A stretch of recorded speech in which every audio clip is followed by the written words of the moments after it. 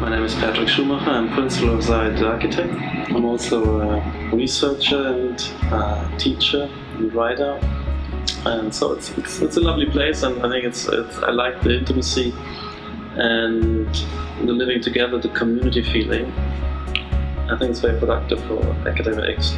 And my lecture tonight was more focused on the research, the theoretical part. But theory for me, of course, feeds and guides practice, and also starting to show glimpses of how this gear up to is a new level of complexity and dynamism in social processes. And within that complexity shapes practice.